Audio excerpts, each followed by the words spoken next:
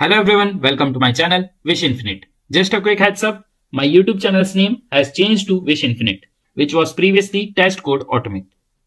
In this video, I am going to talk about that how to pass test data as fixtures. So let's start.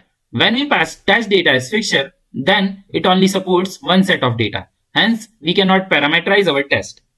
So in my previous two videos of this particular series, we have talked about that how to read test data from the JSON and the CSV file. There, we were able to pass single and multiple set of data. And with multiple set of data, we were able to parameterize our test, right? We were able to execute a single test for each set of data. But here, we would not be able to do that. We would only be able to pass single set of data. If you have not watched those videos, I would recommend you to watch those videos. I will provide the link of these two videos into the description, or you can click onto this I button at top right corner to access these videos. So now let's jump on to the practical part. So for this particular video, I'm going to use this Orange HRM website. And let me explain you the scenario for which I've already created the test script. So here I would be logging into the application first as part of before each of the test. And then once I am logged in, I would be going on to this recruitment module, where I would be adding one candidate by clicking onto this add button, and then I would be providing first name, middle name, last name, and the email ID, and then I would be clicking onto the save. And let me show you the test script which I have already created for the same scenario. So here into the VS Code, inside this tests folder, I have already created this test data from fixture.spec.ps file, where I have imported the test and the expect from this Playwright test module. And then into the before each, I'm logging into the application with the correct username and password. And then into the test, I'm clicking onto that add button and then giving the first name, last name, middle name, and the email ID, then clicking onto the save button. And once the candidate is saved, I'm validating this application stage heading is appearing onto the page or not. So here, if you will see, I have hard coded the data into the test script file only. See here I am entering the username, password, and then giving this first name, middle name, last name, and the email ID hard coded here. So about the fixtures, I've already talked into my previous videos of this particular series, where we learned that how to create the fixtures, how to use page object model with the fixtures, and how to use fixtures over the before and after hooks. So if you have not watched those videos, I would highly recommend you to watch those videos. I will provide the link of those videos into the description, or you can click onto this I button at top right corner to access those videos. So now let's continue. So here first we would be creating one fixture file. So to create that file, I've already created that fixtures folder previously. So I would use the same folder. Here you need to right click and then you need to click onto the new file. Here you can give any name. For now I will give the name as test data fixture. .ts. So it would be the TypeScript file. You can hit enter. So it will create a blank file. So here I would be importing test from the Playwright test module. So I need to write this import. Then inside the curly braces, we need to mention the test from Playwright test module, right? And here I would be using the alias. So I would be using this test as base test. And now I'm going to extend our base test with the fixtures. So we need to use this base test dot extend we need to use. So this is the method. Okay. And its type is generic. Here I would be defining a type, and then we need to put this parenthesis, and here as I need to provide the type, so separately I can create a type. So here I need to write the type. Okay. This is my fixture. I can write any name I can give equals to, and then the curly braces. Here we would be defining the type of our fixtures. So let's create one fixture as the login data, and its type I would be putting as any, and then the semicolon. And after this I would be creating one more fixture. So let's keep the name as test data colon, and its type would be any only. And here inside this angular braces I can provide this particular type. And now inside this parenthesis, I need to put these curly braces where we would be providing the fixture and its value. And now here, let's first give the value of this login data. So here you need to put this login data, then colon, and then we need to put the curly braces. So previously when we talked about the fixtures, so we provided this anonymous function here where we were providing the before part, after part and the use method. But here we are not going to provide that anonymous function. We are directly going to write this curly braces, right?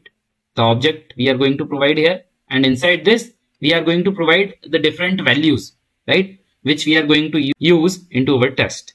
So first I need to provide this username and password, right, for our login functionality. So here let's provide the uname or username, any name you can write. Okay, so this is the key, and then after colon we need to put its value, and its value we can copy directly from our test. So admin is the value, right, for our username. And now let's put the password. So here I am putting the pwd colon, and the password is admin123, so we can copy the same. And here after the colon I can provide that particular value inside the double quotes. So this is our login data. And now let's provide the value of this test data which we would be passing inside this particular test. So here once we provide the value of this login data fixture, we can put the comma, and then we are going to give this fixture which is test data, and here it is having the value which is having the object, right? And inside this we would be providing the key and value pair for our data. So here we need to provide the first name, middle name, last name and the email ID, right? So let's copy this data from here. So here we need to give the first name colon, and then inside the double quotes we can provide the first name, then put the comma, and in the similar pattern we are going to provide the middle name, last name and the email ID. So let me copy it quickly from here. So the middle name is D, so here I can provide the M name. Okay, any name you can write for these keys, right? Any meaningful name should be there.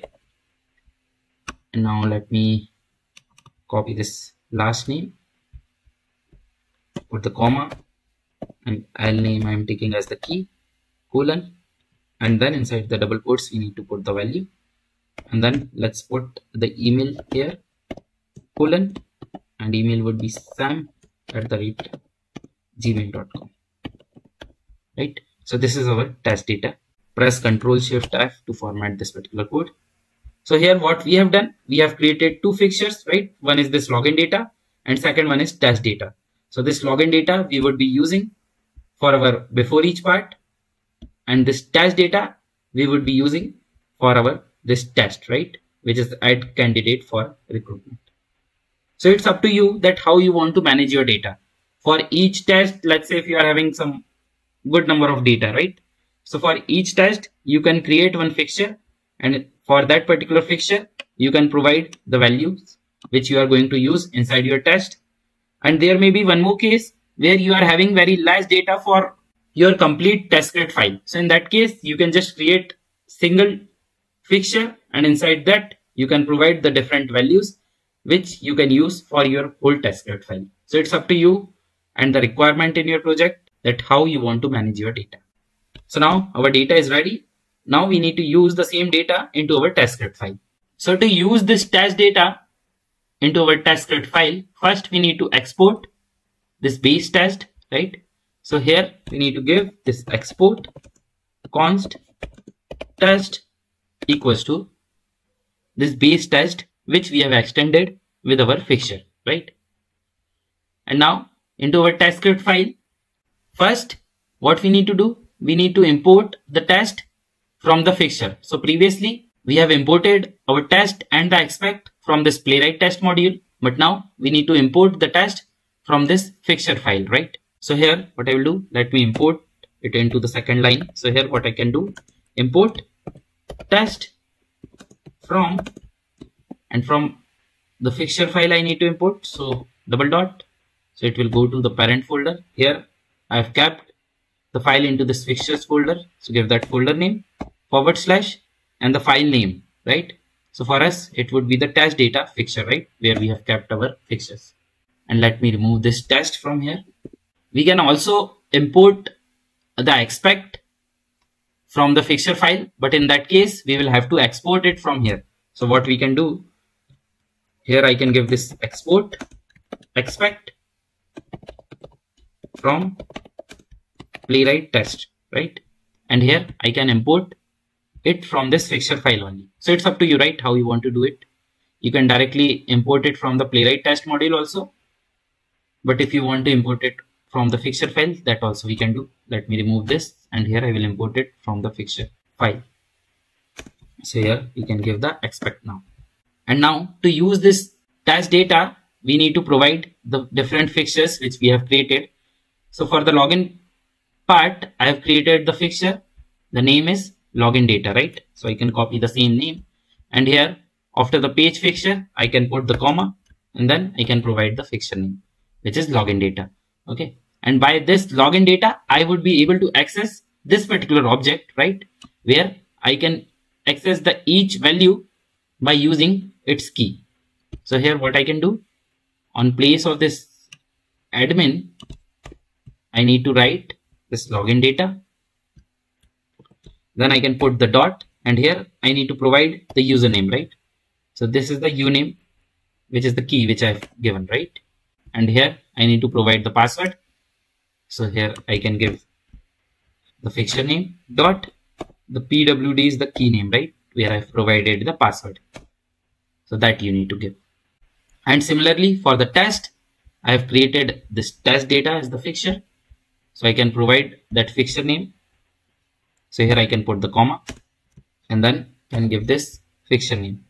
And by using this fixture, I would be able to access this object where I have provided the first name, last name, middle name, and the email ID with their keys, right? So I can use these keys to access this particular data, right? So now let's remove this hard-coded value, and here I would be using the fixture name, right?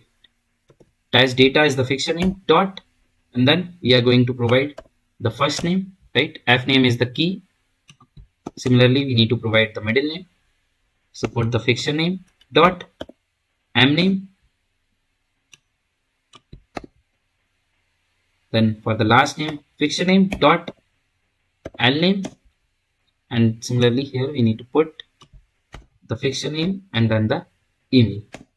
So now with this way, we would be able to access our data, and we would be able to execute our test script from this particular data, right? So here we were able to pass the test data as the fixture, and into our test script file, we are able to use this test data. So now let me run the test script file. So here into the terminal, I can give the command, which is npx playwright test. So it will run all the tests which are there into our tests folder.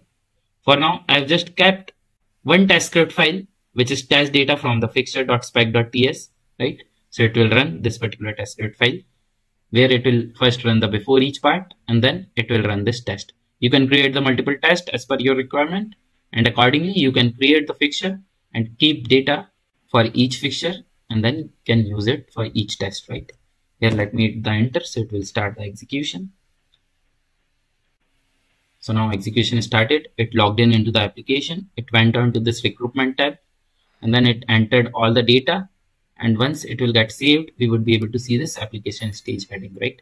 So see, our test got passed. And if you want to see this HTML report, you can give this command, which is npx playwright show-report. So this is the HTML report which got generated, where we can see all the steps which are there for the specific test. So that's it for this particular video. Let me give you the quick recap. So here we have created one test, okay? And then I've created one more fixture file, which is test data fixture.ts. And inside this test data fixture.ts file, I've imported the test as the base test from the Playwright test module. Here we have given the type of the different fixtures which we are going to use. For the data fixture, we have given the type as any. And then we need to extend our base test with the fixtures, right? Here inside the Angular basis, we have provided the type. And then inside the parenthesis, we need to provide the curly braces, where we would be providing the different fixture name, colon, and then the object. And inside the object, we would be passing different set of data, right? So for the each test, we can create a different fixture, right? And then we can provide the data which we are going to use for that particular test. Or inside the single fixture only, we can provide the multiple set of data, right? And then into our TypeScript file, we need to import the test from our Fixture file. And then for the specific test inside this anonymous function, we need to provide that fixture name which we are going to use. Right here we have provided the page fixture and the login data fixture. And then you need to use this fixture name dot the key name which you have provided here to access the specific data. Right. Into the test also we have done the same. We have used this test data fixture, and then we have used this fixture name test data dot that key name for the value which we want to access. Right here we have used the first name, middle name, last name, and the email ID. So that's it from my end. You can click onto this first card to go to the next video. You can click onto the second card to access the whole Playwright tutorial playlist. And stay tuned for my upcoming videos. If you have any comments, questions, or doubts, you can let me know into the comment section below. Please like, share, and subscribe to my channel. Thank you very much. Have a great day.